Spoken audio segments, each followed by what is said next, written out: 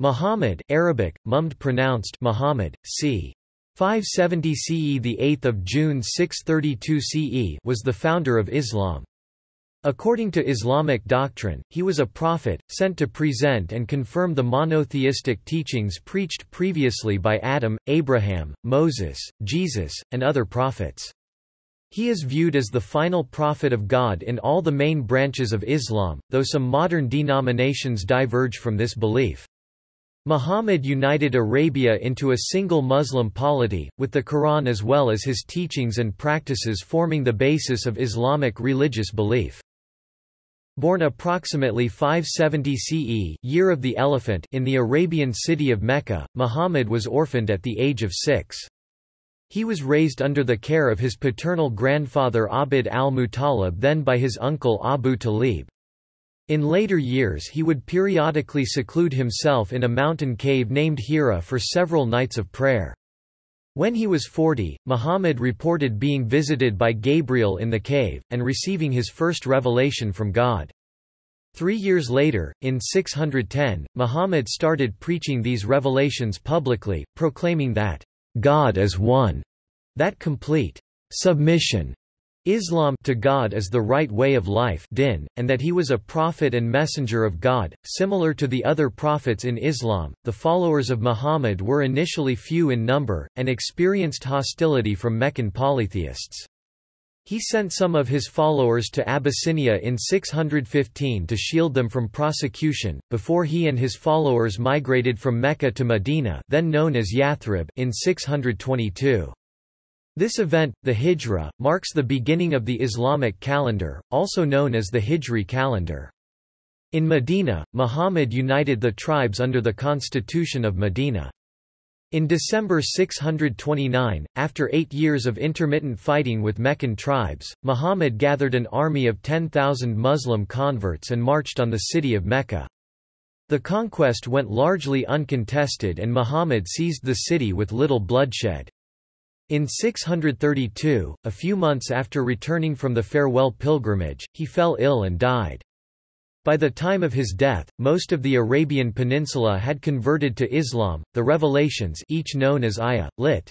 Sign of God, which Muhammad reported receiving until his death, form the verses of the Quran, regarded by Muslims as the verbatim word of God, and around which the religion is based. Besides the Quran, Muhammad's teachings and practices sunnah, found in the Hadith and Sirah biography literature, are also upheld and used as sources of Islamic law, see Sharia.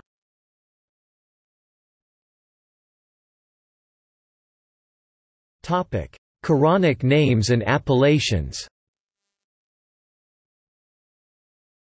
The name Muhammad means praiseworthy and appears 4 times in the Quran. The Quran addresses Muhammad in the second person by various appellations: prophet, messenger, servant of God, Abd, announcer, Bashir, Quran 2-119, witness, Shaheed, Quran 33-45, bearer of good tidings, Mubashshir, warner, Nathir, Quran 11-2, reminder, Mudhakir, Quran 88-21, one who calls unto God, Dai, Quran 12-108, light personified, Nur, Quran 5:15, and the light-giving lamp, Siraj Munir, Quran 33-46. Muhammad is sometimes addressed by designations deriving from his state at the time of the address, thus he is referred to as the enwrapped al-Muzammil in Quran 73-1 and the shrouded al-Mudaththir in Quran 74-1. In Surah Al-Ahzab 33-40, God singles out Muhammad as the seal of the prophets, or the last of the prophets. The Quran also refers to Muhammad as Ahmad, more praiseworthy. Arabic, Amd Surah as Saf 61-6. The name Abu al-Qasim Muhammad ibn Abd Allah ibn Abd al-Muttalib ibn Hashim, begins with the kunya Abu, which corresponds to the English, father of.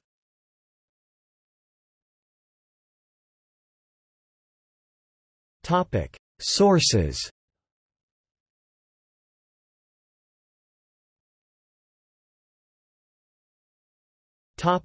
Quran. The Quran is the central religious text of Islam. Muslims believe it represents the words of God revealed by the archangel Gabriel to Muhammad. The Quran, however, provides minimal assistance for Muhammad's chronological biography. Most Quranic verses do not provide significant historical context.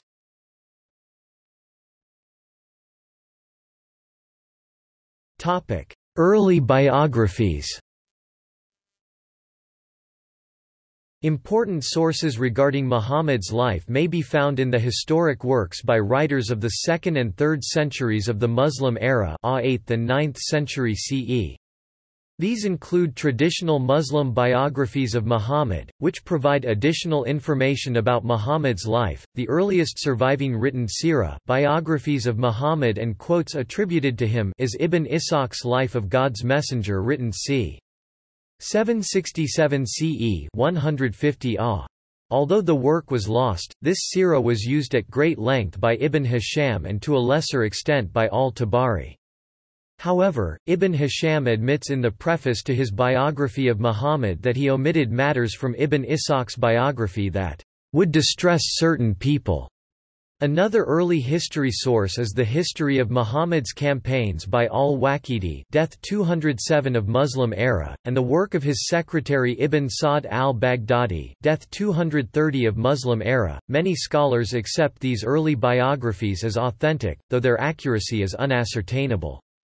Recent studies have led scholars to distinguish between traditions touching legal matters and purely historical events. In the legal group, traditions could have been subject to invention, while historic events, aside from exceptional cases, may have been only subject to tendential shaping.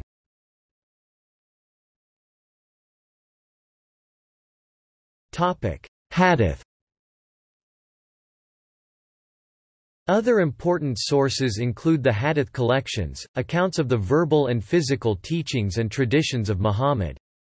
Hadiths were compiled several generations after his death by followers including Muhammad al-Bukhari, Muslim ibn al-Hajjaj, Muhammad ibn Isa at-Tirmidhi, Abd ar-Rahman al-Nasai, Abu Dawud, Ibn Majah, Malik ibn Anas, al-Daraqni. Some Western academics cautiously view the Hadith collections as accurate historical sources.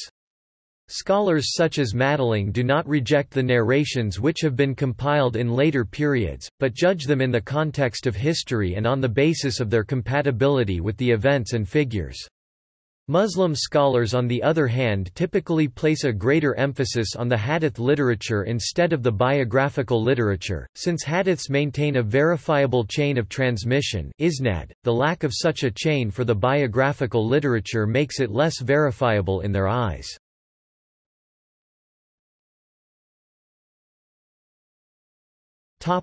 Pre-Islamic Arabia.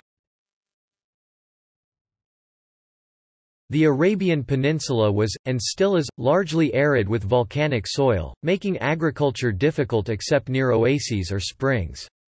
Towns and cities dotted the landscape, two of the most prominent being Mecca and Medina.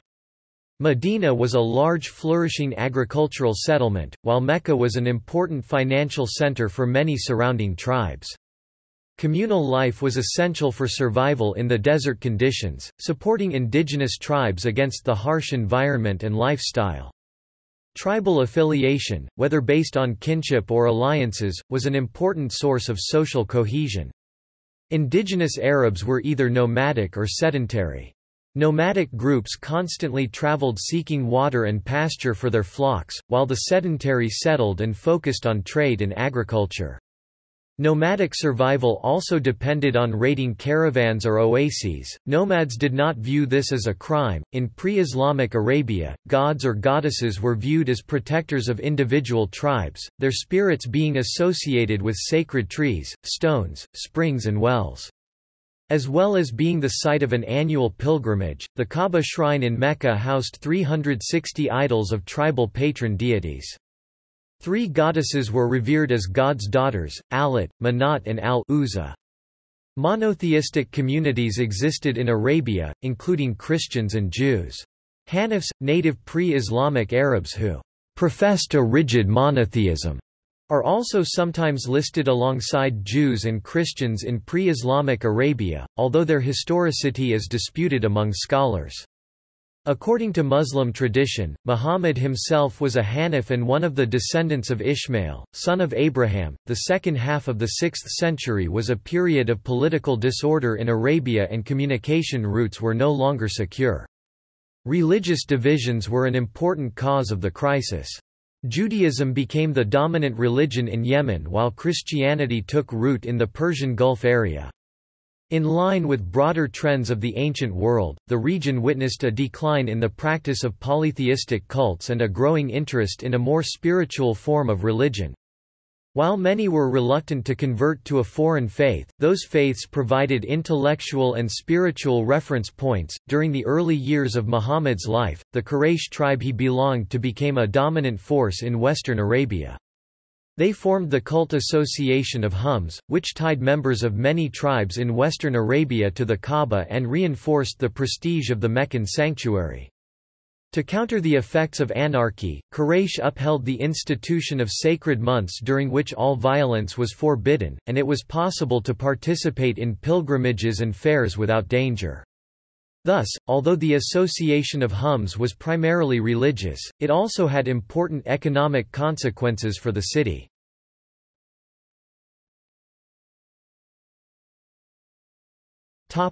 Life.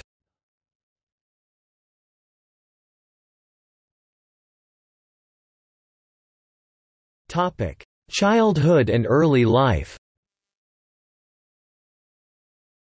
Abu al-Qasim Muhammad ibn Abd Allah ibn Abd al-Muttalib ibn Hashim, was born about the year 570 and his birthday is believed to be in the month of Rabi' al-Awwal.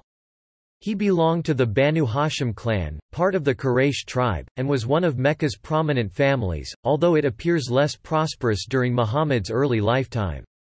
Tradition places the year of Muhammad's birth as corresponding with the Year of the Elephant, which is named after the failed destruction of Mecca that year by the Abraha, Yemen's king, who supplemented his army with elephants.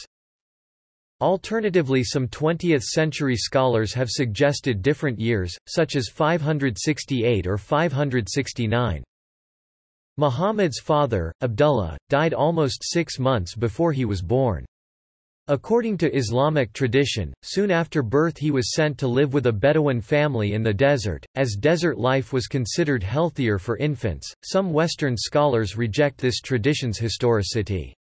Muhammad stayed with his foster mother, Halima bint Abi Duwaib, and her husband until he was 2 years old.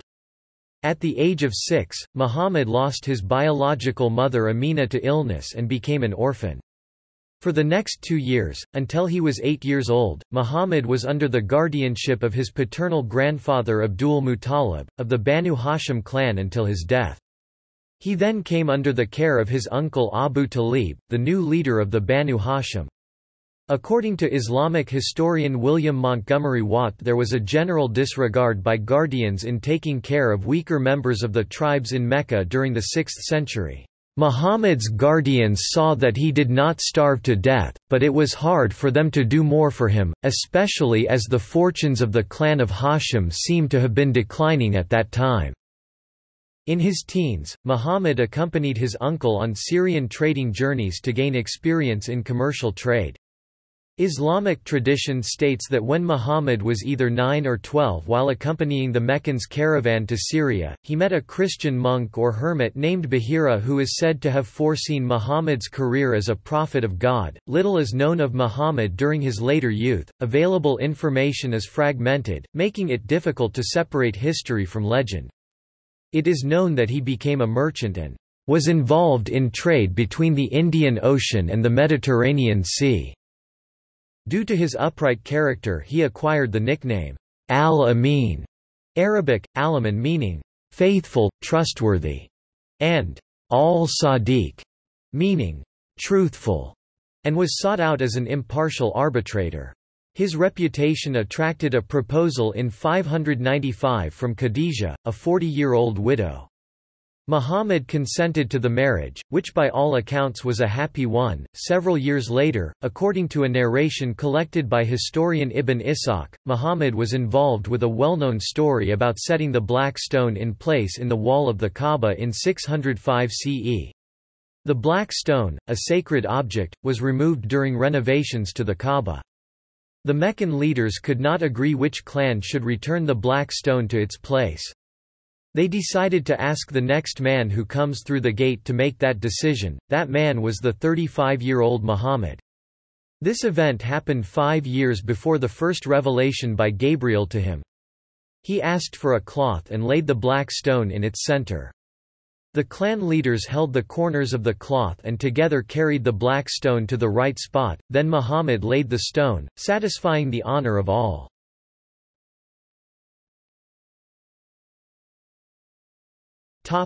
Beginnings of the Quran. Muhammad began to pray alone in a cave named Hira on Mount Jabal al-Nur, near Mecca for several weeks every year. Islamic tradition holds that during one of his visits to that cave, in the year 610, the angel Gabriel appeared to him and commanded Muhammad to recite verses that would be included in the Quran. Consensus exists that the first Quranic words revealed were the beginning of Surah 96-1. Muhammad was deeply distressed upon receiving his first revelations. After returning home, Muhammad was consoled and reassured by Khadijah and her Christian cousin, Waraka ibn Nawfal. He also feared that others would dismiss his claims as being possessed. Shia tradition states Muhammad was not surprised or frightened at Gabriel's appearance, rather he welcomed the angel, as if he was expected. The initial revelation was followed by a 3-year pause, a period known as Fatra, during which Muhammad felt depressed and further gave himself to prayers and spiritual practices. When the revelations resumed, he was reassured and commanded to begin preaching, "Thy guardian Lord hath not forsaken thee, nor is he displeased." Sahih Bukhari narrates Muhammad describing his revelations as, "Sometimes it is revealed like the ringing of a bell." Aisha reported, "I saw the Prophet being inspired divinely on a very cold day and noticed the sweat dropping from his forehead as the inspiration was over." According to Welch, these descriptions may be considered genuine, since they are unlikely to have been forged by later Muslims. Muhammad was confident that he could distinguish his own thoughts from these messages. According to the Quran, one of the main roles of Muhammad is to warn the unbelievers of their eschatological punishment. Quran 38-70, Quran 6:19. Occasionally the Quran did not explicitly refer to Judgment Day but provided examples from the history of extinct communities and warns Muhammad's contemporaries of similar calamities. Quran 41-13-16. Muhammad did not only warn those who rejected God's revelation, but also dispensed good news for those who abandoned evil, listening to the divine words and serving God. Muhammad's mission also involves preaching monotheism. The Quran commands Muhammad to proclaim and praise the name of his Lord and instructs him not to worship idols or associate other deities with God. The key themes of the early Quranic verses included the responsibility of man towards his Creator, the resurrection of the dead, God's final judgment followed by vivid descriptions of the tortures in hell and pleasures in paradise, and the signs of God in all aspects of life.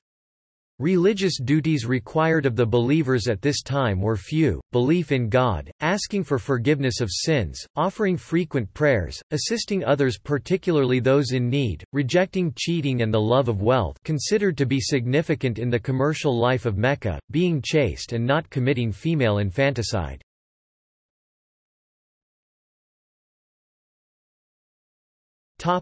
Opposition. According to Muslim tradition, Muhammad's wife Khadijah was the first to believe he was a prophet. She was followed by Muhammad's 10-year-old cousin Ali ibn Abi Talib, close friend Abu Bakr, and adopted son Zayd. Around 613, Muhammad began to preach to the public. Quran 26-214. Most Meccans ignored and mocked him, though a few became his followers. There were three main groups of early converts to Islam: younger brothers and sons of great merchants, people who had fallen out of the first rank in their tribe or failed to attain it, and the weak, mostly unprotected foreigners. According to Ibn Sa'd, opposition in Mecca started when Muhammad delivered verses that condemned idol worship and the polytheism practiced by the Meccan forefathers. However, the Quranic exegesis maintains that it began as Muhammad started public preaching. As his followers increased, Muhammad became a threat to the local tribes and rulers of the city, whose wealth rested upon the Kaaba, the focal point of Meccan religious life that Muhammad threatened to overthrow. Muhammad's denunciation of the Meccan traditional religion was especially offensive to his own tribe, the Quraysh, as they were the guardians of the Kaaba. Powerful merchants attempted to convince Muhammad to abandon his preaching. He was offered admission to the inner circle of merchants, as well as an advantageous marriage. He refused both of these offers. Tradition records at great length the persecution and ill treatment towards Muhammad and his followers. Sumayya bint Qayyat, a slave of a prominent Meccan leader Abu Jahl, is famous as the first martyr of Islam, killed with a spear by her master when she refused to give up her faith. Bilal, another Muslim slave, was tortured by Umayyah ibn Khalaf, who placed a heavy rock on his chest to force his conversion. In 615, some of Muhammad's followers emigrated to the Ethiopian kingdom of Aksum and founded a small colony under the protection of the Christian Ethiopian emperor Ashama ibn Abjar. Ibn Sa'd mentions two separate migrations. According to him, most of the Muslims returned to Mecca prior to Hijra, while a second group rejoined them in Medina. Ibn Hisham and Tabari, however, only talk about one migration to Ethiopia. These accounts agree that Meccan persecution played a major role in Muhammad's decision to suggest that a number of his followers seek refuge among the Christians in Abyssinia.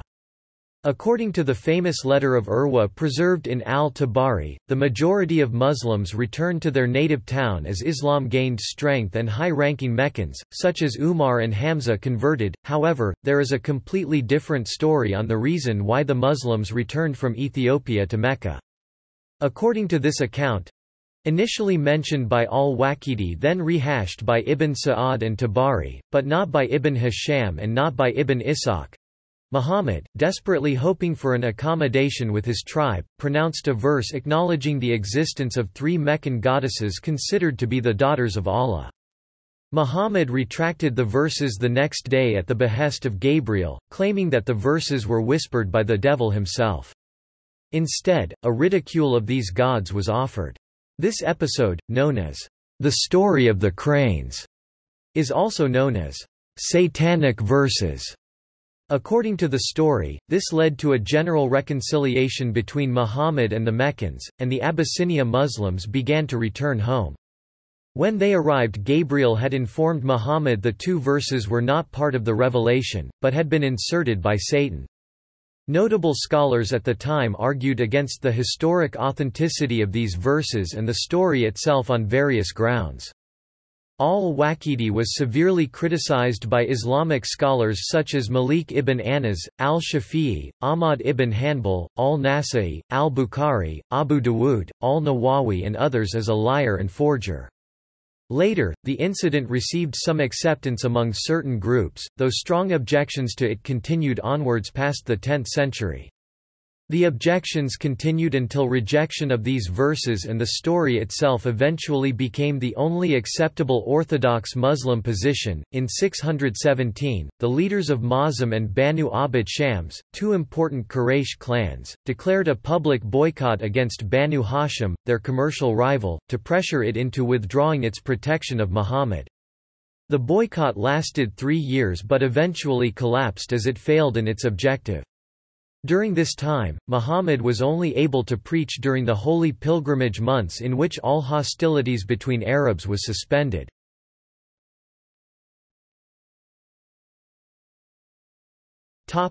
Isra and Mi'raj.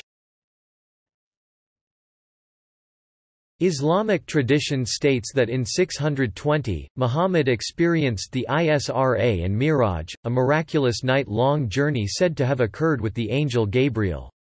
At the journey's beginning, the Isra, he is said to have traveled from Mecca on a winged steed to the farthest mosque.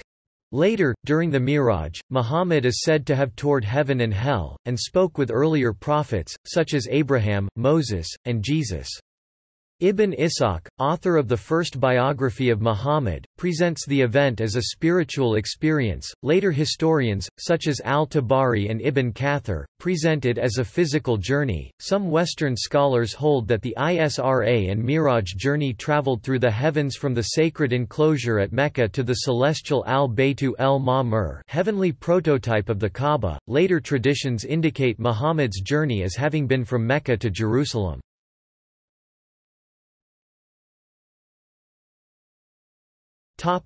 Last years before Hijra. Muhammad's wife Khadija and uncle Abu Talib both died in 619, the year thus being known as the Year of Sorrow. With the death of Abu Talib, leadership of the Banu Hashim clan passed to Abu Lahab, a tenacious enemy of Muhammad.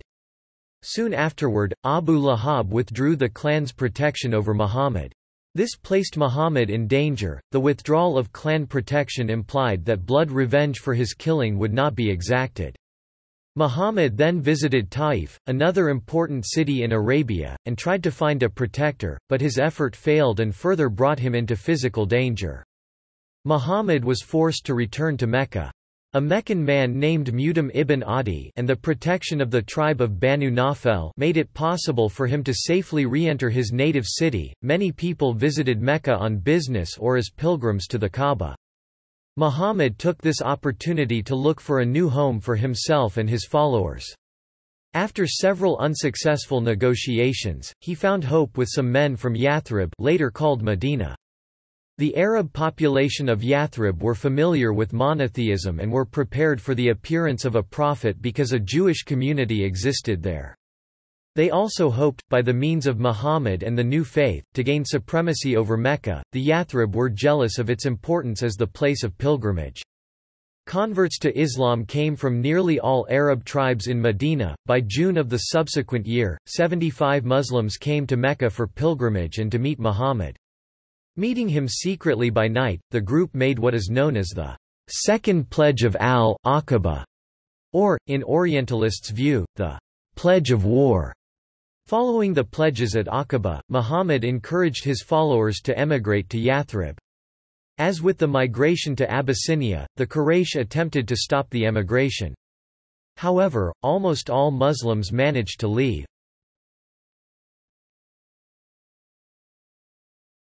Hijra. The Hijra is the migration of Muhammad and his followers from Mecca to Medina in 622 CE. In June 622, warned of a plot to assassinate him, Muhammad secretly slipped out of Mecca and moved his followers to Medina, 450 kilometers (280 miles) north of Mecca.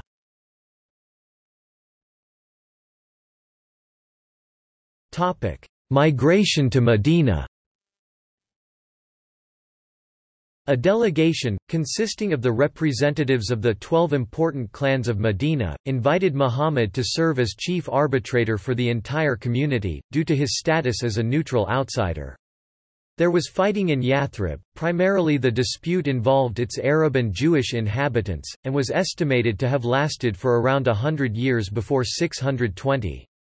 The recurring slaughters and disagreements over the resulting claims, especially after the Battle of Bu'ath in which all clans were involved, made it obvious to them that the tribal concept of blood feud and an eye for an eye were no longer workable unless there was one man with authority to adjudicate in disputed cases. The delegation from Medina pledged themselves and their fellow citizens to accept Muhammad into their community and physically protect him as one of themselves. Muhammad instructed his followers to emigrate to Medina, until nearly all his followers left Mecca. Being alarmed at the departure, according to tradition, the Meccans plotted to assassinate Muhammad. With the help of Ali, Muhammad fooled the Meccans watching him, and secretly slipped away from the town with Abu Bakr. By 622, Muhammad emigrated to Medina, a large agricultural oasis.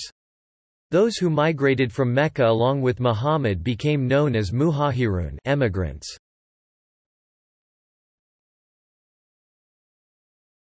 Topic: Establishment of a new polity.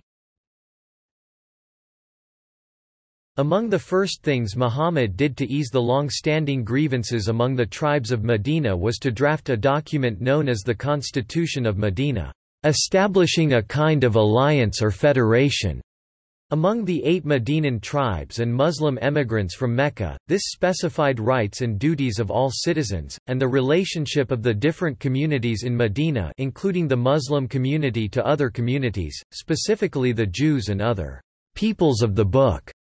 The community defined in the Constitution of Medina, Ummah, had a religious outlook, also shaped by practical considerations, and substantially preserved the legal forms of the old Arab tribes. The first group of converts to Islam in Medina were the clans without great leaders. These clans had been subjugated by hostile leaders from outside. This was followed by the general acceptance of Islam by the pagan population of Medina, with some exceptions. According to Ibn Ishaq, this was influenced by the conversion of Sa'd ibn Mu'a, a prominent Medinan leader, to Islam. Medinans who converted to Islam and helped the Muslim emigrants find shelter became known as the Ansar, supporters. Then Muhammad instituted brotherhood between the emigrants and the supporters, and he chose Ali as his own brother.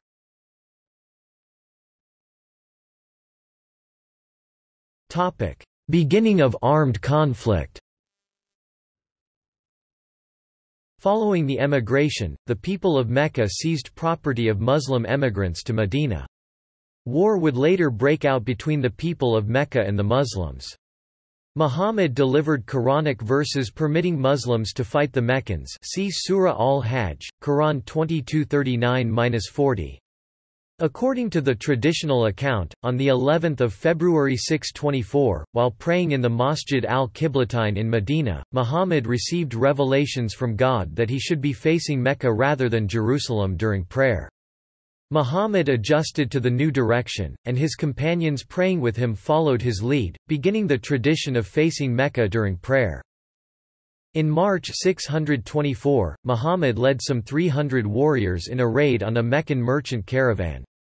The Muslims set an ambush for the caravan at Badr. Aware of the plan, the Meccan caravan eluded the Muslims.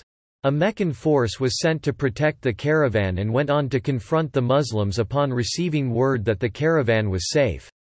The Battle of Badr commenced. Though outnumbered more than 3-1, the Muslims won the battle, killing at least 45 Meccans with 14 Muslims dead. They also succeeded in killing many Meccan leaders, including Abu Jahl. 70 prisoners had been acquired, many of whom were ransomed. Muhammad and his followers saw the victory as confirmation of their faith, and Muhammad ascribed the victory as assisted from an invisible host of angels. The Quranic verses of this period, unlike the Meccan verses, dealt with practical problems of government and issues like the distribution of spoils. The victory strengthened Muhammad's position in Medina and dispelled earlier doubts among his followers. As a result, the opposition to him became less vocal. Pagans who had not yet converted were very bitter about the advance of Islam. Two pagans, Asma bint Marwan of the Osmanate tribe and Abu Afak of the Amr b. Awf tribe, had composed verses taunting and insulting the Muslims. They were killed by people belonging to their own or related clans, and Muhammad did not disapprove of the killings. This report, however, is considered by some to be a fabrication.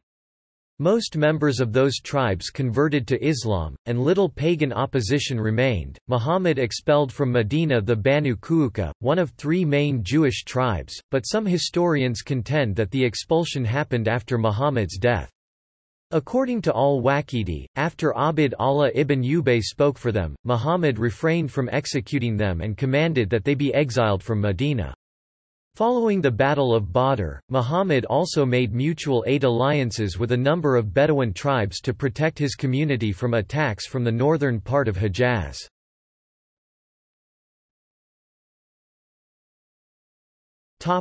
Conflict with Mecca. The Meccans were eager to avenge their defeat. To maintain economic prosperity, the Meccans needed to restore their prestige, which had been reduced at Badr. In the ensuing months, the Meccans sent ambush parties to Medina while Muhammad led expeditions against tribes allied with Mecca and sent raiders onto a Meccan caravan. Abu Sufyan gathered an army of 3,000 men and set out for an attack on Medina. A scout alerted Muhammad of the Meccan army's presence and numbers a day later. The next morning, at the Muslim Conference of War, a dispute arose over how best to repel the Meccans. Muhammad and many senior figures suggested it would be safer to fight within Medina and take advantage of the heavily fortified strongholds. Younger Muslims argued that the Meccans were destroying crops, and huddling in the strongholds would destroy Muslim prestige. Muhammad eventually conceded to the younger Muslims and readied the Muslim force for battle. Muhammad led his force outside to the mountain of Uhud, the location of the Meccan camp, and fought the Battle of Uhud on 23 March 625. Although the Muslim army had the advantage in early encounters, lack of discipline on the part of strategically placed archers led to a Muslim defeat. 75 Muslims were killed, including Hamza, Muhammad's uncle, who became one of the best-known martyrs in the Muslim tradition. The Meccans did not pursue the Muslims, instead, they marched back to Mecca declaring victory. The announcement is probably because Muhammad was wounded and thought dead. When they discovered that Muhammad lived, the Meccans did not return due to false information about new forces coming to his aid. The attack had failed to achieve their aim of completely destroying the Muslims.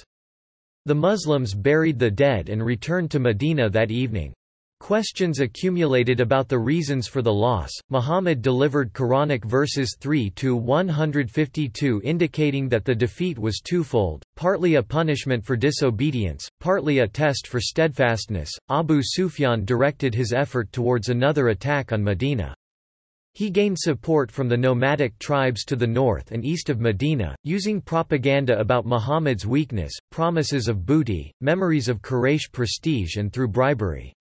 Muhammad's new policy was to prevent alliances against him. Whenever alliances against Medina were formed, he sent out expeditions to break them up. Muhammad heard of men massing with hostile intentions against Medina, and reacted in a severe manner. One example is the assassination of Ka'b ibn al-Ashraf, a chieftain of the Jewish tribe of Banu Nadir. Al-Ashraf went to Mecca and wrote poems that roused the Meccans' grief, anger and desire for revenge after the Battle of Badr. Around a year later, Muhammad expelled the Banu Nadir from Medina, forcing their emigration to Syria. He allowed them to take some possessions, as he was unable to subdue the Banu Nadir in their strongholds. The rest of their property was claimed by Muhammad in the name of God, as it was not gained with bloodshed. Muhammad surprised various Arab tribes, individually, with overwhelming force, causing his enemies to unite to annihilate him. Muhammad's attempts to prevent a confederation against him were unsuccessful, though he was able to increase his own forces and stopped many potential tribes from joining his enemies.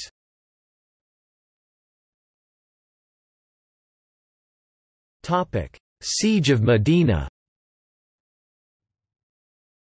With the help of the exiled Banu Nadir, the Quraysh military leader Abu Sufyan mustered a force of 10,000 men. Muhammad prepared a force of about 3,000 men and adopted a form of defense unknown in Arabia at that time. The Muslims dug a trench wherever Medina lay open to cavalry attack. The idea is credited to a Persian convert to Islam, Salman the Persian. The Siege of Medina began on 31 March 627 and lasted 2 weeks. Abu Sufyan's troops were unprepared for the fortifications, and after an ineffectual siege, the coalition decided to return home. The Quran discusses this battle in Surah Al-Ahzab, in verses 33-9-27. During the battle, the Jewish tribe of Banu Qurayza, located to the south of Medina, entered into negotiations with Meccan forces to revolt against Muhammad. Although the Meccan forces were swayed by suggestions that Muhammad was sure to be overwhelmed, they desired reassurance in case the confederacy was unable to destroy him. No agreement was reached after prolonged negotiations, partly due to sabotage attempts by Muhammad's scouts. After the coalition's retreat, the Muslims accused the Banu Qurayza of treachery and besieged them in their forts for 25 days. The Banu Qurayza eventually surrendered. According to Ibn Ishaq, all the men apart from a few converts to Islam were beheaded, while the women and children were enslaved. Walid n Arafat and Barakat Ahmad have disputed the accuracy of Ibn Ishaq's narrative. Arafat believes that Ibn Ishaq's Jewish sources, speaking over 100 years after the event, conflated this account with memories of earlier massacres in Jewish history. He notes that Ibn Ishaq was considered an unreliable historian by his contemporary Malik ibn Anas, and a transmitter of odd tales by the later Ibn Hajar. Ahmad argues that only some of the tribe were killed, while some of the fighters were merely enslaved. Watt finds Arafat's arguments not entirely convincing, while Mayor J. Kister has contradicted the arguments of Arafat and Ahmad. In the Siege of Medina, the Meccans exerted the available strength to destroy the Muslim community. The failure resulted in a significant loss of prestige, their trade with Syria vanished. Following the Battle of the Trench, Muhammad made 2 expeditions to the north, both ended without any fighting. While returning from one of these journeys or some years earlier according to other early accounts, an accusation of adultery was made against Aisha, Muhammad's wife. Aisha was exonerated from accusations when Muhammad announced he had received a revelation confirming Aisha's innocence and directing that charges of adultery be supported by 4 eyewitnesses, Surah 24, and Nur.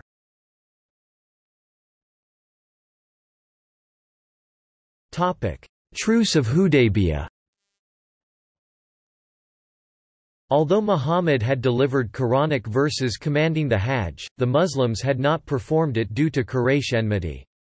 In the month of Shawwal 628, Muhammad ordered his followers to obtain sacrificial animals and to prepare for a pilgrimage to Mecca, saying that God had promised him the fulfillment of this goal in a vision when he was shaving his head after completion of the Hajj. Upon hearing of the approaching 1,400 Muslims, the Quraysh dispatched 200 cavalry to halt them. Muhammad evaded them by taking a more difficult route, enabling his followers to reach al-Hudaybiyah just outside Mecca. According to Watt, although Muhammad's decision to make the pilgrimage was based on his dream, he was also demonstrating to the pagan Meccans that Islam did not threaten the prestige of the sanctuaries, that Islam was an Arabian religion. Negotiations commenced with emissaries traveling to and from Mecca. While these continued, rumors spread that one of the Muslim negotiators, Uthman bin al-Affan, had been killed by the Quraysh. Muhammad called upon the pilgrims to make a pledge not to flee or to stick with Muhammad, whatever decision he made, if the situation descended into war with Mecca. This pledge became known as the Pledge of Acceptance, or the Pledge under the Tree. News of Uthman's safety allowed for negotiations to continue, and a treaty scheduled to last 10 years was eventually signed between the Muslims and Quraysh. The main points of the treaty included, cessation of hostilities, the deferral of Muhammad's pilgrimage to the following year, and agreement to send back any Meccan who emigrated to Medina without permission from their protector. Many Muslims were not satisfied with the treaty. However, the Quranic surah, Al-Fath, the victory Quran 48:1-29 assured them that the expedition must be considered a victorious one. It was later that Muhammad's followers realized the benefit behind the treaty. These benefits included the requirement of the Meccans to identify Muhammad as an equal, cessation of military activity allowing Medina to gain strength, and the admiration of Meccans who were impressed by the pilgrimage rituals. After signing the truce, Muhammad assembled an expedition against the Jewish oasis of Khaybar, known as the Battle of Khaybar. This was possibly due to housing the Banu Nadir who were inciting hostilities against Muhammad, or to regain prestige from what appeared as the inconclusive result of the Truce of Hudaybiyyah. According to Muslim tradition, Muhammad also sent letters to many rulers, asking them to convert to Islam. The exact date is given variously in the sources. He sent messengers with letters to Heraclius of the Byzantine Empire, the Eastern Roman Empire, Khosrau of Persia, the chief of Yemen, and to some others. In the years following the Truce of Hudaybiyyah, Muhammad directed his forces against the Arabs on Transjordanian Byzantine soil in the Battle of Mu'tah.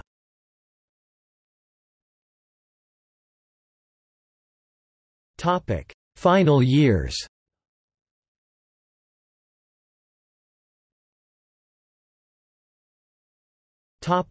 Conquest of Mecca. The Truce of Hudaybiyyah was enforced for 2 years. The tribe of Banu Khuza'ah had good relations with Muhammad, whereas their enemies, the Banu Bakr, had allied with the Meccans. A clan of the Bakr made a night raid against the Khuza'ah, killing a few of them. The Meccans helped the Banu Bakr with weapons and, according to some sources, a few Meccans also took part in the fighting. After this event, Muhammad sent a message to Mecca with 3 conditions, asking them to accept one of them. These were, either the Meccans would pay blood money for the slain among the Khuza'ah tribe, they disavow themselves of the Banu Bakr, or they should declare the Truce of Hudaybiyyah null. The Meccans replied that they accepted the last condition. Soon they realized their mistake and sent Abu Sufyan to renew the Hudaybiyyah treaty, a request that was declined by Muhammad. Muhammad began to prepare for a campaign. In 630, Muhammad marched on Mecca with 10,000 Muslim converts. With minimal casualties, Muhammad seized control of Mecca. He declared an amnesty for past offences, except for 10 men and women who were guilty of murder or other offences or had sparked off the war and disrupted the peace. Some of these were later pardoned. Most Meccans converted to Islam and Muhammad proceeded to destroy all the statues of Arabian gods in and around the Kaaba. According to reports collected by Ibn Ishaq and al-Azraqi, Muhammad personally spared paintings or frescoes of Mary and Jesus, but other traditions suggest that all pictures were erased. The Quran discusses the conquest of Mecca.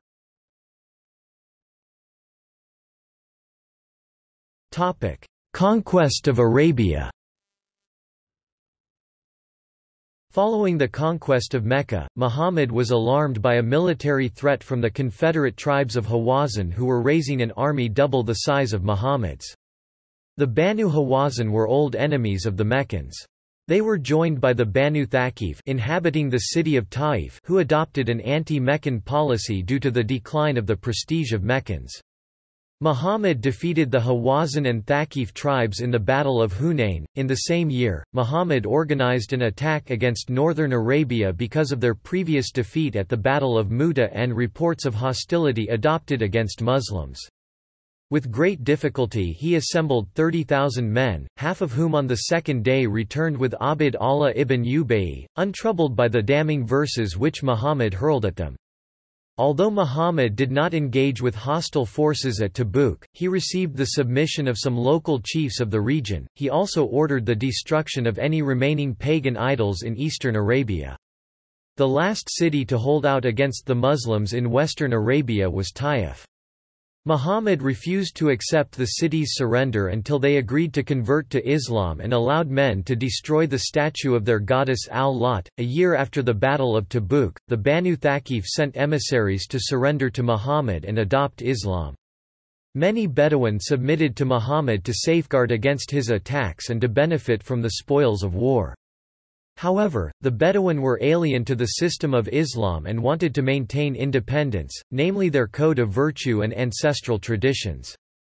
Muhammad required a military and political agreement according to which they acknowledge the suzerainty of Medina, to refrain from attack on the Muslims and their allies, and to pay the zakat, the Muslim religious levy.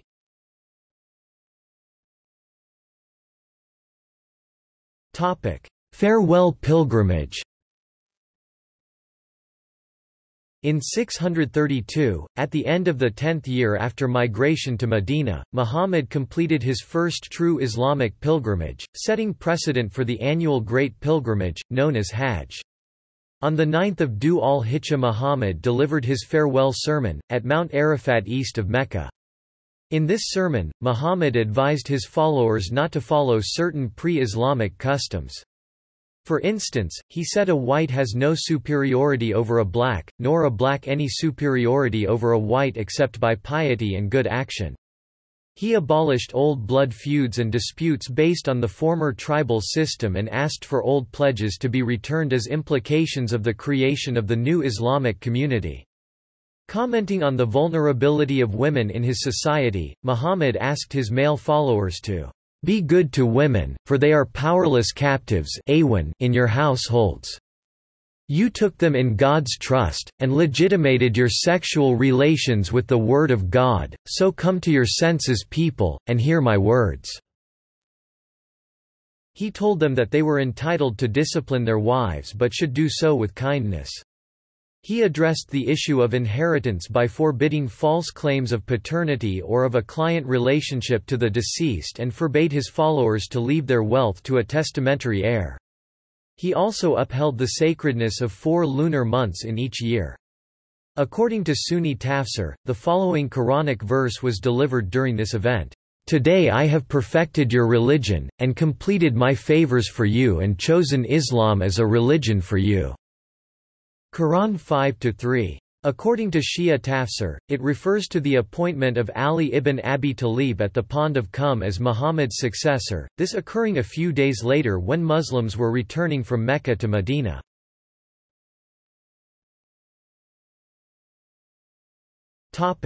Death and tomb.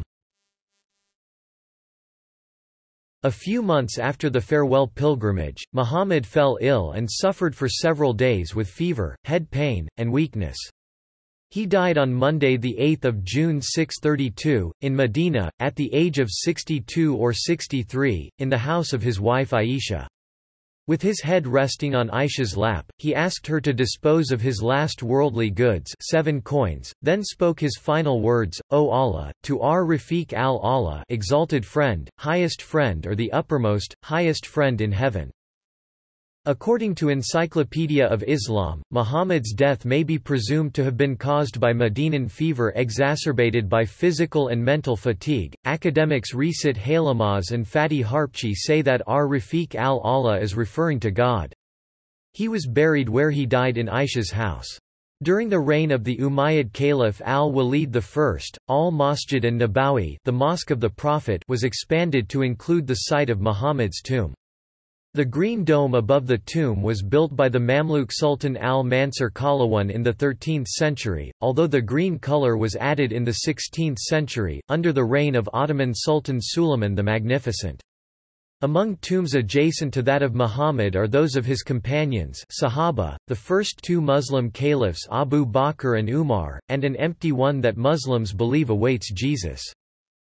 When bin Saud took Medina in 1805, Muhammad's tomb was stripped of its gold and jewel ornaments.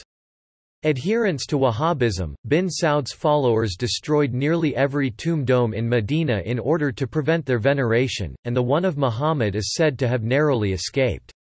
Similar events took place in 1925 when the Saudi militias retook—and this time managed to keep—the city. In the Wahhabi interpretation of Islam, burial is to take place in unmarked graves. Although frowned upon by the Saudis, many pilgrims continue to practice a ziyarat—a ritual visit—to the tomb.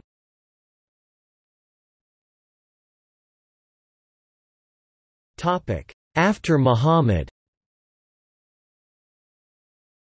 The succession to Muhammad is the central issue that divided the Muslim community into several divisions in the first century of Muslim history. A few months prior to his death, Muhammad delivered a sermon at Ghadir Qum where he announced that Ali ibn Abi Talib would be his successor. After the sermon, Muhammad ordered the Muslims to pledge allegiance to Ali. Both Shia and Sunni sources agree that Abu Bakr, Umar ibn al-Khattab, and Uthman ibn Affan were among the many who pledged allegiance to Ali at this event. However, just after Muhammad died, a group of Muslims met at Saqifa, where Umar pledged allegiance to Abu Bakr. Abu Bakr then assumed political power, and his supporters became known as the Sunnis. Despite that, a group of Muslims kept their allegiance to Ali. These people, who became known as Shias, held that while Ali's right to be the political leader may have been taken, he was still the religious and spiritual leader after Muhammad. Eventually, after the deaths of Abu Bakr and two other Sunni leaders, Umar and Uthman, the Sunni Muslims went to Ali for political leadership. After Ali died, his son Hassan ibn Ali succeeded him, both politically and, according to Shias, religiously.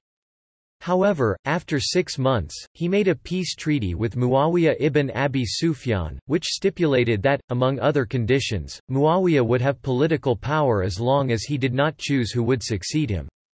Muawiyah broke the treaty and made his son Yazid his successor, thus forming the Umayyad dynasty. While this was going on, Hassan and, after his death, his brother Husayn ibn Ali, remained the religious leaders, at least according to the Shia.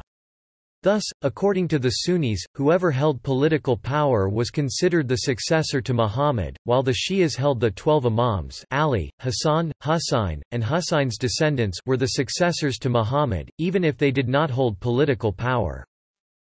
In addition to these two main branches, many other opinions also formed regarding succession to Muhammad.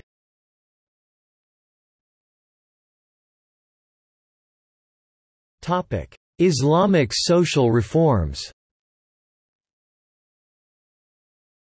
According to William Montgomery Watt, religion for Muhammad was not a private and individual matter but the total response of his personality to the total situation in which he found himself. He was responding not only to the religious and intellectual aspects of the situation but also to the economic, social, and political pressures to which contemporary Mecca was subject. Bernard Lewis says there are two important political traditions in Islam: Muhammad as a statesman in Medina, and Muhammad as a rebel in Mecca. In his view, Islam is a great change, akin to a revolution. When introduced to new societies, historians generally agree that Islamic social changes in areas such as social security, family structure, slavery, and the rights of women and children improved on the status quo of Arab society. For example, according to Lewis, Islam from the first denounced aristocratic privilege, rejected hierarchy, and adopted a formula of the career open to the talents. Muhammad's message transformed society and moral orders of life in the Arabian Peninsula. Society focused on the changes to perceived identity, worldview, and the hierarchy of values. Economic reforms addressed the plight of the poor, which was becoming an issue in pre-Islamic Mecca. The Quran requires payment of an alms tax zakat for the benefit of the poor. As Muhammad's power grew, he demanded that tribes who wished to ally with him implement the zakat in particular. Appearance in Muhammad al-Bukhari's book Sahih al-Bukhari, in chapter 61, Hadith 57 and Hadith 60, Muhammad is depicted by two of his companions thus: Allah's messenger was neither very tall nor short, neither absolutely white nor deep brown. His hair was neither curly nor lank. Allah sent him as an apostle when he was 40 years old. Afterwards he resided in Mecca for 10 years and in Medina for 10 more years. When Allah took him unto him, there was scarcely 20 white hairs in his head and beard. The Prophet was of moderate height, having broad shoulders, long hair reaching his ear lobes. Once I saw him in a red cloak, and I had never seen anyone more handsome than him. The description given in Muhammad ibn Isa at Tirmidhi's book Shama'il al-Mustafa, attributed to Ali ibn Abi Talib and Hind ibn Abi Hala, is as follows: Muhammad was middle-sized, did not have lank or crisp hair, was not fat, had a white circular face, wide black eyes, and long eyelashes. When he walked as though he went down a declivity. He had the seal of prophecy between his shoulder blades. He was bulky. His face shone like the moon. He was taller than middling stature but shorter than conspicuous tallness. He had thick, curly hair. The plaits of his hair were parted. His hair reached beyond the lobe of his ear. His complexion was azar, bright, luminous. Muhammad had a wide forehead, and fine, long, arched eyebrows which did not meet. Between his eyebrows there was a vein which distended when he was angry. The upper part of his nose was hooked, he was thick-bearded, had smooth cheeks, a strong mouth, and his teeth were set apart. He had thin hair on his chest. His neck was like the neck of an ivory statue, with the purity of silver. Muhammad was proportionate, stout, firm-gripped, even of belly and chest, broad-chested and broad-shouldered. The seal of prophecy between Muhammad's shoulders is generally described as having been a type of raised mole the size of a pigeon's egg. Another description of Muhammad was provided by Ma'bad, a woman he met on his journey to Medina. "I saw a man, pure and clean, with a handsome face and a fine figure. He was not marred by a skinny body, nor was he overly small in the head and neck. He was graceful and elegant, with intensely black eyes and thick eyelashes. There was a huskiness in his voice, and his neck was long. His beard was thick, and his eyebrows were finely arched and joined together. When silent, he was grave and dignified, and when he spoke, glory rose up and overcame him. He was from afar the most beautiful of men and the most glorious, and close up he was the sweetest and the loveliest. He was sweet of speech and articulate, but not petty or trifling. His speech was a string of cascading pearls, measured so that none despaired of its length, and no eye challenged him because of brevity. In company he is like a branch between two other branches, but he is the most flourishing of the three in appearance, and the loveliest in power. He has friends surrounding him, who listen to his words. If he commands, they obey implicitly, with eagerness and haste, without frown or complaint." Descriptions like these were often reproduced in calligraphic panels hilya or, in Turkish, hili, which in the 17th century developed into an art form of their own in the Ottoman Empire.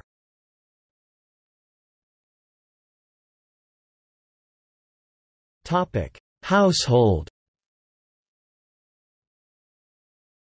Muhammad's life is traditionally defined into two periods: pre-Hijra emigration in Mecca from 570 to 622, and post-Hijra in Medina from 622 until 632. Muhammad is said to have had 13 wives in total, although two have ambiguous accounts: Rayana bint Zayd and Maria al-Kibshiyah, as wife or concubine. 11 of the 13 marriages occurred after the migration to Medina. At the age of 25, Muhammad married the wealthy Khadija bint Khuwaylid, who was 40 years old. The marriage lasted for 25 years and was a happy one. Muhammad did not enter into marriage with another woman during this marriage. After Khadija's death, Khala bint Hakim suggested to Muhammad that he should marry Sada bint Zama, a Muslim widow, or Aisha, daughter of Ruman and Abu Bakr of Mecca. Muhammad is said to have asked for arrangements to marry both. Muhammad's marriages after the death of Khadija were contracted mostly for political or humanitarian reasons. The women were either widows of Muslims killed in battle and had been left without a protector, or belonged to important families or clans with whom it was necessary to honor and strengthen alliances. According to traditional sources, Aisha was 6 or 7 years old when betrothed to Muhammad, with the marriage not being consummated until she had reached puberty at the age of 9 or 10 years old. She was therefore a virgin at marriage. Modern Muslim authors who calculate Aisha's age based on other sources of information, such as a hadith about the age difference between Aisha and her sister Asma, estimate that she was over 13 and perhaps in her late teens at the time of her marriage. After migration to Medina, Muhammad, who was then in his 50s, married several more women. Muhammad performed household chores such as preparing food, sewing clothes, and repairing shoes. He is also said to have had accustomed his wives to dialogue, he listened to their advice, and the wives debated and even argued with him. Khadija is said to have had 4 daughters with Muhammad: Ruqayya bint Muhammad, Kulthum bint Muhammad, Zainab bint Muhammad, Fatima Zahra, and 2 sons, Abd Allah ibn Muhammad and Qasim ibn Muhammad, who both died in childhood. All but one of his daughters, Fatima, died before him. Some Shia scholars contend that Fatima was Muhammad's only daughter. Maria al-Kibshiyah bore him a son named Ibrahim ibn Muhammad, but the child died when he was 2 years old. 9 of Muhammad's wives survived him.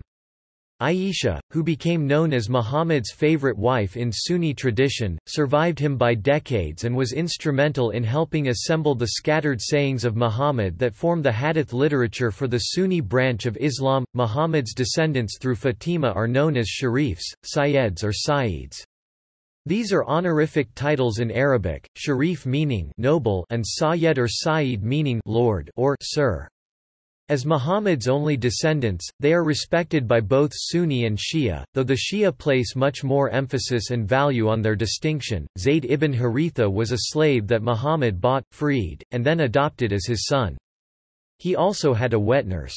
According to a BBC summary, "The Prophet Muhammad did not try to abolish slavery, and bought, sold, captured, and owned slaves himself. But he insisted that slave owners treat their slaves well and stressed the virtue of freeing slaves. Muhammad treated slaves as human beings and clearly held some in the highest esteem."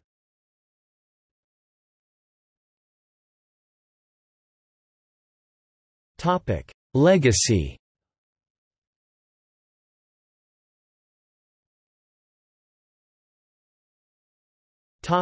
Muslim tradition. Following the attestation to the oneness of God, the belief in Muhammad's prophethood is the main aspect of the Islamic faith. Every Muslim proclaims in Shahada, "I testify that there is no God but God, and I testify that Muhammad is a messenger of God."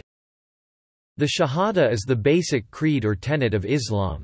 Islamic belief is that ideally the Shahada is the first words a newborn will hear, children are taught it immediately and it will be recited upon death. Muslims repeat the Shahada in the call to prayer adhan and the prayer itself. Non-Muslims wishing to convert to Islam are required to recite the creed. In Islamic belief, Muhammad is regarded as the last prophet sent by God. Quran 10:37 states that the Quran is a confirmation of revelations that went before it, and a fuller explanation of the book, wherein there is no doubt, from the Lord of the worlds. Similarly, Quran 46:12 states, "And before this was the book of Moses, as a guide and a mercy. And this book confirms it." While 2-136 commands the believers of Islam to say, "We believe in God and that which is revealed unto us, and that which was revealed unto Abraham and Ishmael and Isaac and Jacob and the tribes, and that which Moses and Jesus received, and which the prophets received from their Lord.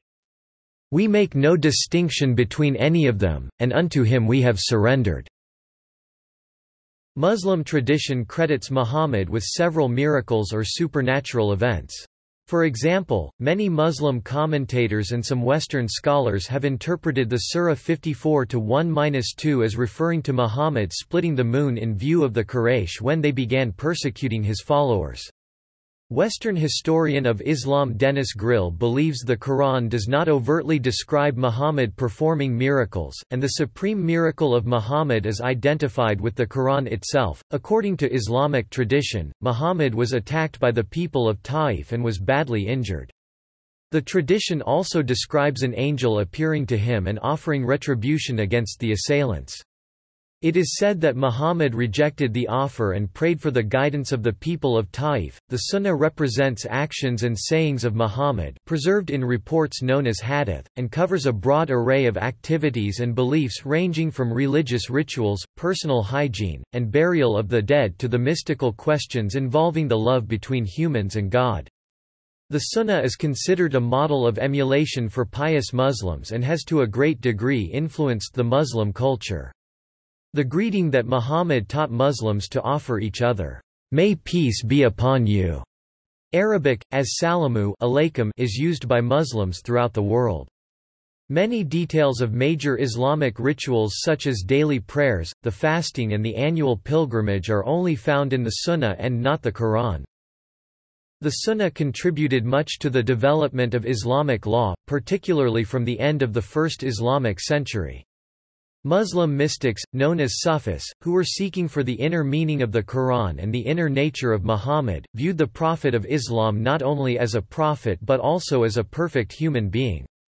All Sufi orders trace their chain of spiritual descent back to Muhammad. Muslims have traditionally expressed love and veneration for Muhammad. Stories of Muhammad's life, his intercession and of his miracles, particularly splitting of the moon, have permeated popular Muslim thought and poetry. Among Arabic odes to Muhammad, Qasidat al-Burda, poem of the mantle, by the Egyptian Sufi al-Busiri (1211–1294), is particularly well known and widely held to possess a healing, spiritual power. The Quran refers to Muhammad as a mercy rahmat to the worlds. Quran 21-107. The association of rain with mercy in Oriental countries has led to imagining Muhammad as a rain cloud dispensing blessings and stretching over lands, reviving the dead hearts, just as rain revives the seemingly dead earth. See, for example, the Sindhi poem of Shah Abid al-Latif. Muhammad's birthday is celebrated as a major feast throughout the Islamic world, excluding Wahhabi-dominated Saudi Arabia where these public celebrations are discouraged. When Muslims say or write the name of Muhammad, they usually follow it with the Arabic phrase Sallallahu alayhi wa sallam, may God honor him and grant him peace, or the English phrase peace be upon him. In casual writing, the abbreviations SA for the Arabic phrase or PBUH for the English phrase are sometimes used. In printed matter, a small calligraphic rendition is commonly used. Sly al-Liwatha.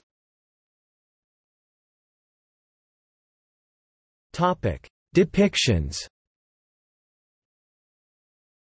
In line with the Hadith's prohibition against creating images of sentient living beings, which is particularly strictly observed with respect to God and Muhammad, Islamic religious art is focused on the word.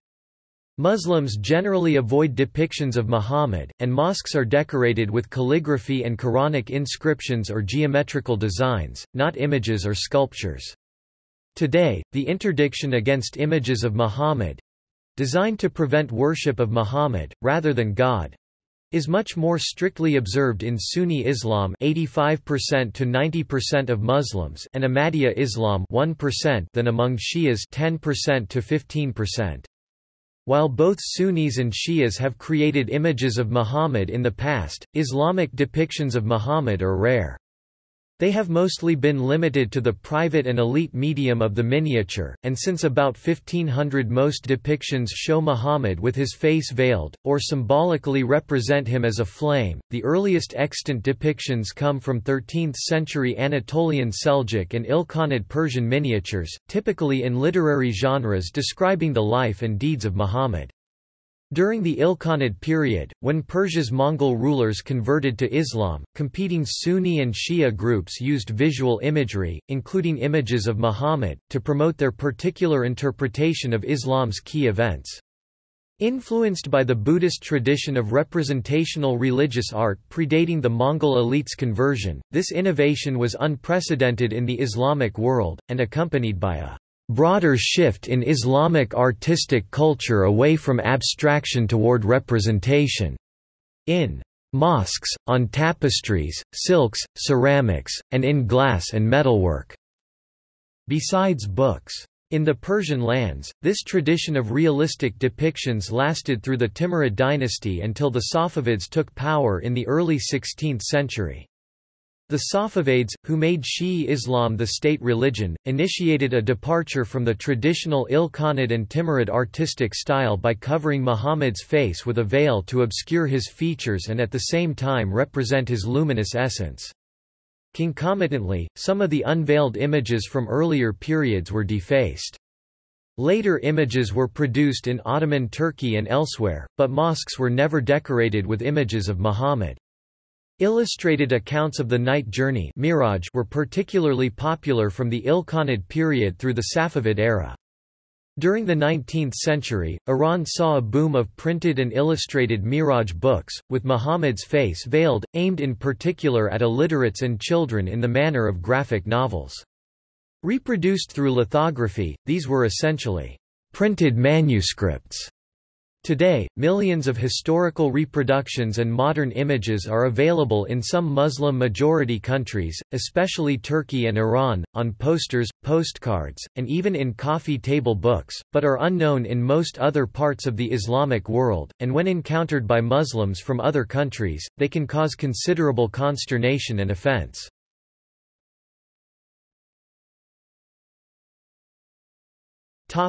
Medieval Christians. The earliest documented Christian knowledge of Muhammad stems from Byzantine sources. They indicate that both Jews and Christians saw Muhammad as a false prophet. Another Greek source for Muhammad is Theophanes the Confessor, a 9th-century writer. The earliest Syriac source is the 7th-century writer John Bar Penkay. According to Hossein Nasr, the earliest European literature often refers to Muhammad unfavorably. A few learned circles of Middle Ages Europe, primarily Latin literate scholars, had access to fairly extensive biographical material about Muhammad. They interpreted the biography through a Christian religious filter, one that viewed Muhammad as a person who seduced the Saracens into his submission under religious guise. Popular European literature of the time portrayed Muhammad as though he were worshipped by Muslims, similar to an idol or a heathen god. In later ages, Muhammad came to be seen as a schismatic. Brunetto Latini's 13th-century Les Livres d'autres jours represents him as a former monk and cardinal, and Dante's Divine Comedy Inferno, Canto 28, written in the early 1300s, puts Muhammad and his son-in-law, Ali, in hell among the sowers of discord and the schismatics, being lacerated by devils again and again.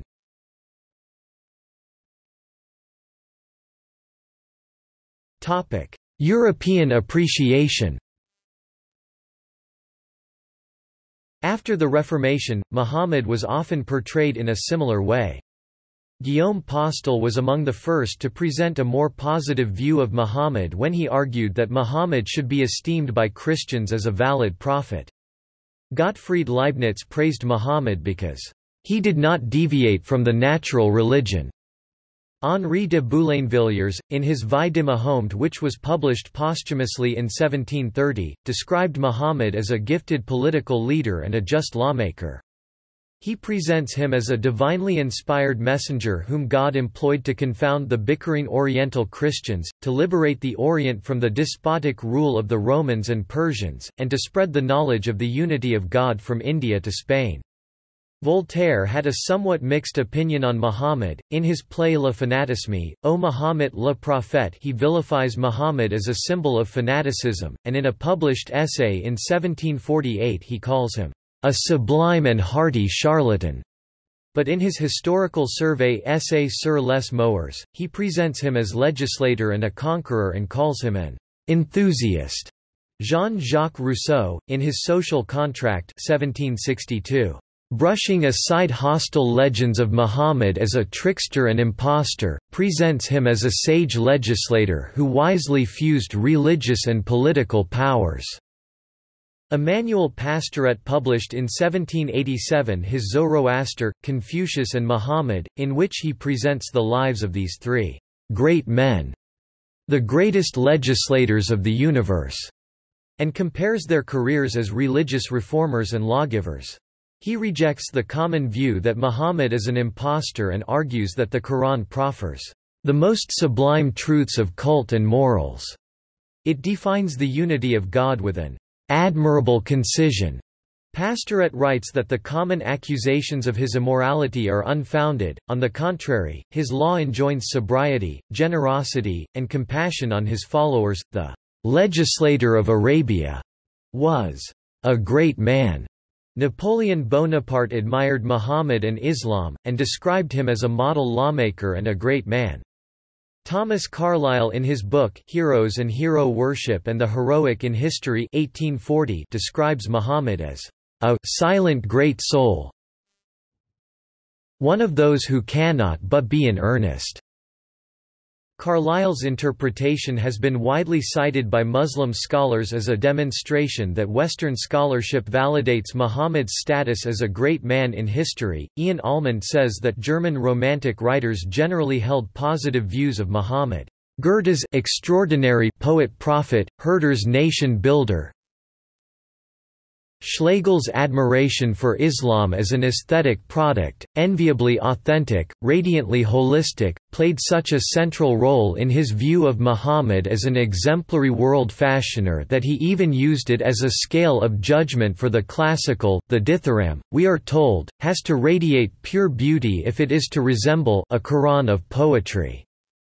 After quoting Heinrich Heine, who said in a letter to some friend that "I must admit that you, great prophet of Mecca, are the greatest poet and that your Quran will not easily escape my memory."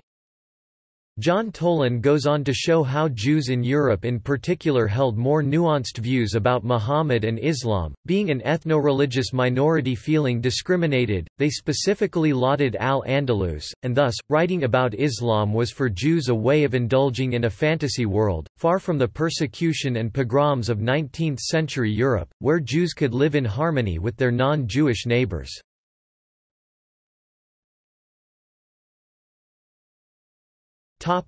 Modern historians. Recent writers such as William Montgomery Watt and Richard Bell dismiss the idea that Muhammad deliberately deceived his followers, arguing that Muhammad was absolutely sincere and acted in complete good faith, and Muhammad's readiness to endure hardship for his cause, with what seemed to be no rational basis for hope, shows his sincerity. Watt, however, says that sincerity does not directly imply correctness. In contemporary terms, Muhammad might have mistaken his subconscious for divine revelation. Watt and Bernard Lewis argue that viewing Muhammad as a self-seeking impostor makes it impossible to understand Islam's development. Alfred T. Welch holds that Muhammad was able to be so influential and successful because of his firm belief in his vocation.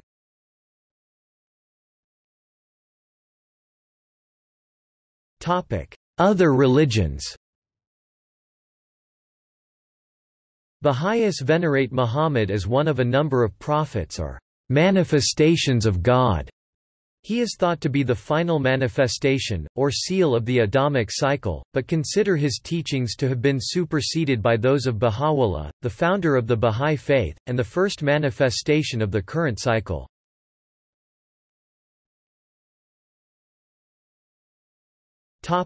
Criticism. Criticism of Muhammad has existed since the 7th century, when Muhammad was decried by his non-Muslim Arab contemporaries for preaching monotheism, and by the Jewish tribes of Arabia for his unwarranted appropriation of biblical narratives and figures, vituperation of the Jewish faith, and proclaiming himself as the last prophet, without performing any miracle nor showing any personal requirement demanded in the Hebrew Bible to distinguish a true prophet chosen by the God of Israel from a false claimant. For these reasons, they gave him the derogatory nickname Ha-Meshuggah, Hebrew, the madman, or the possessed. During the Middle Ages, various Western and Byzantine Christian thinkers considered Muhammad to be a perverted, deplorable man, a false prophet, and even the Antichrist, as he was frequently seen in Christendom as a heretic or possessed by the demons.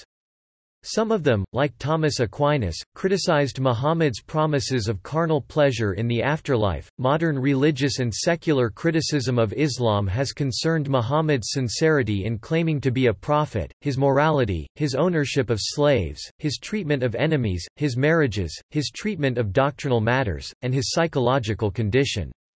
Muhammad has been accused of sadism and mercilessness, including the invasion of the Banu Qurayza tribe in Medina, sexual relationships with slaves, and his marriage to Aisha when she was 6 years old, which according to most estimates was consummated when she was 9.